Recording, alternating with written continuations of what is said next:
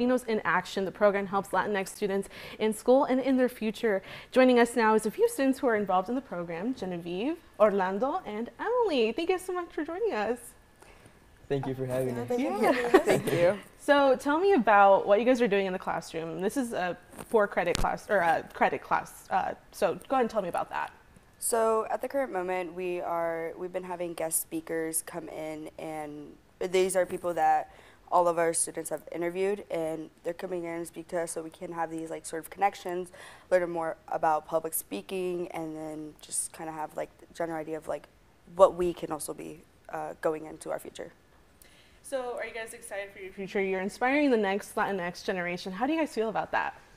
Well, it's really nerve-wracking, but it's like you feel very passionate because you know that you're like the pillar. You're the foundation of what's gonna come in the years, like in the future, and it's very nice. So you guys are all from Roosevelt. Tell me about, the experience in that classroom. How does it feel to be in there with all your classmates and knowing that you guys have a similar background?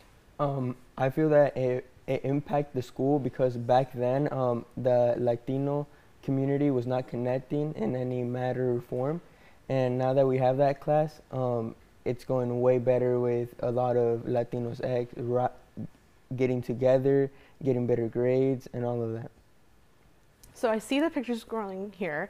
You guys did this fun event with Dia de los Muertos, that's right there, and then also this fun Valentine event with Las Conchas. Tell me about that. How did you guys get that, going with fundraising? It kind of just like, we were like, a lot of people, I think we can use the profit we can make bigger events, but we need to start small, of course, since we just started.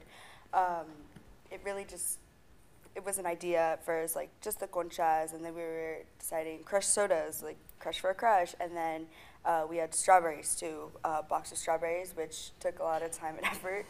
But overall, it like really helped us like come together, since we all had to like craft things to put everything together. Then. It's okay, I'm done. So tell me about, with the other classmates, Latinos in Action, how does that come together, the camaraderie in the whole entire high school? How does that work? Well, it's you have to learn how to be able to socialize with people you didn't think you'd like be friends with, but eventually you start getting to know them, they get to know you, and then you start finding like the little things that you can relate to. And then in other classes, it's not just like our Latinos in Action.